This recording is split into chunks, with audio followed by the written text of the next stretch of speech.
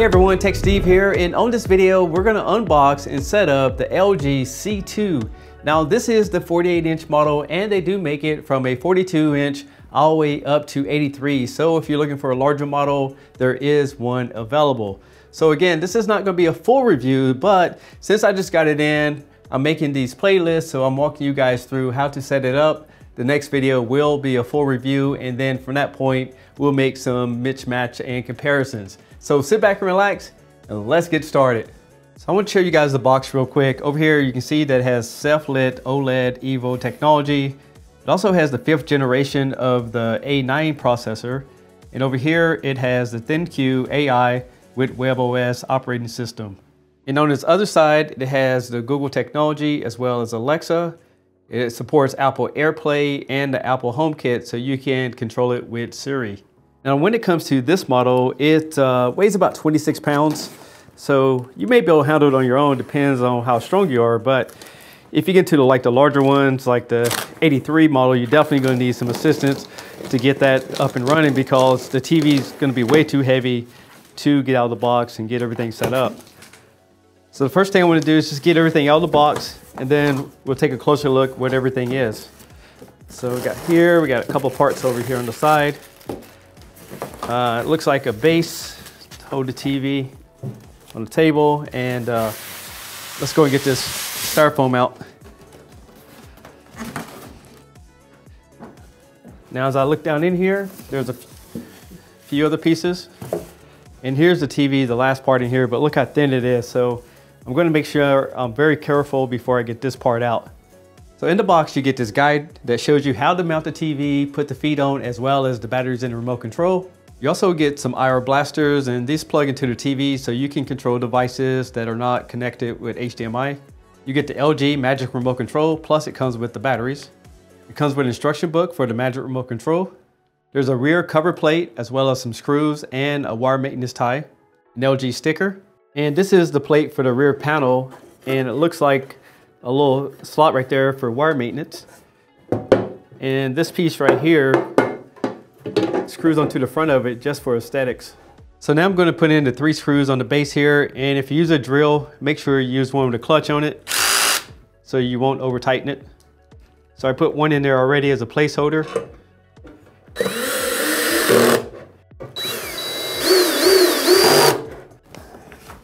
All right, so now we're going to go and lift this TV onto the top here, and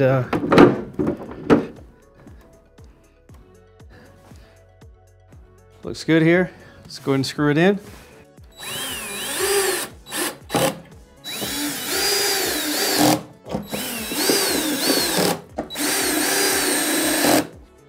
And there you have it. And like always, I'll put everything here in a baggie with the batteries and the remote control.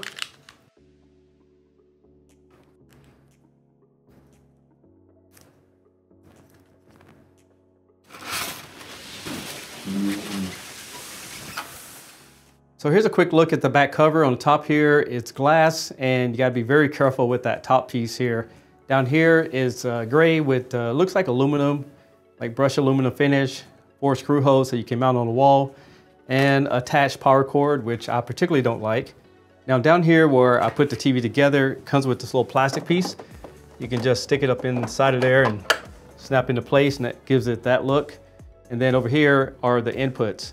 Now one thing about this base is that you can pull this, and then you have that groove so all your cords can go right here. So I do recommend, if you're gonna mount it on the stand, that you get a little bit extra longer cords. On this side of the TV, it has 4 HDMI 2.1 inputs, and 1 is eARC, so you can get that Dolby Atmos output, and there's 1 USB connection right there at the bottom. Then on this side of the TV, you have a 4th HDMI 2.1 connection, 2 additional USBs, and this is where the IR blaster goes in to control devices as well as a TV tuner. Over here you have a headphone output, which is great that they left that on here, as well as a service port. You have a fiber optic output, an Ethernet connection so you can hook it directly to a router. So pretty much has everything you need, and again, this TV is ready to go for gaming. The thing I will point out is that it does support the G-Sync technology as well, which is cool. And down here you can see it does support Dolby, Dolby Vision IQ, Dolby Audio, and a few other things. Now since this video, I'm going to show you guys how to set it up. I have this HDMI 2.1 cable going over to a PS5, the second one going over to the Xbox Series X, and I do have an antenna plugged into it. And you can see the wire maintenance right here. It goes through underneath that cover and then out of the back. So it's gonna have a really nice clean look to it. A lot of people have this misconception about screen protectors. First of all, the LG puts a red tab right here. Samsung puts a blue tab. So if you don't see this, do not try to remove your protective film, because manufacturers know that people are gonna try to remove it regardless. So that's why they put that tab on there.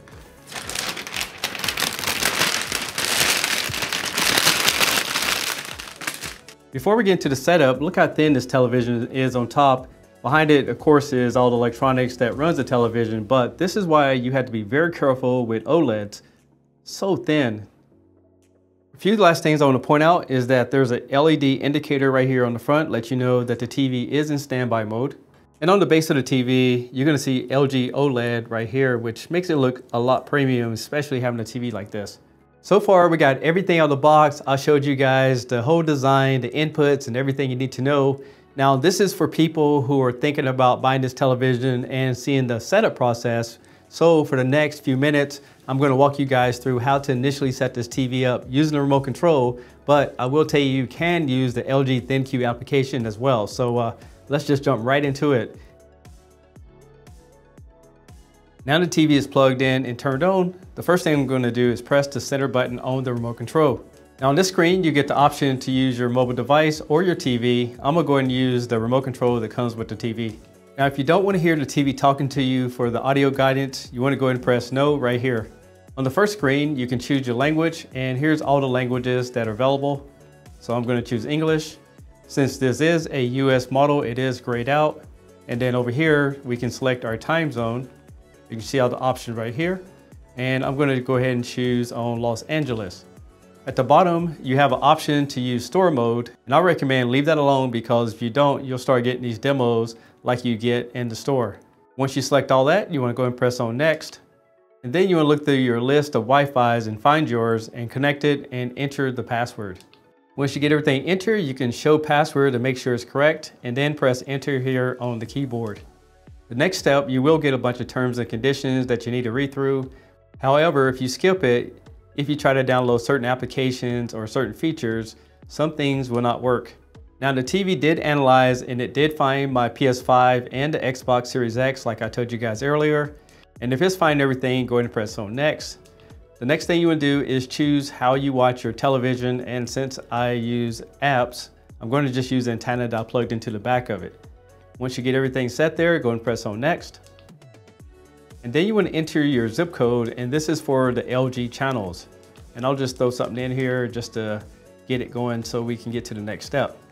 Now you do have a choice. If you have the TV on the stand, which I do, you can select that. If you choose the wall mounted and use the built-in speakers, you want to choose that so it can project the speakers a different way. Now this does not apply to any type of soundbar or anyone who's using HDMI ARC off the back. Now if you want the TV to automatically choose the sound and the picture, you can toggle this. And when I do my full review, I will put it in different modes, but for this video, I'm just showing you that it is an option. Now for the home launch, you can choose where it automatically goes to the home screen that shows you all the applications. That is an option that you can turn off and on, but I'm gonna leave it there for now.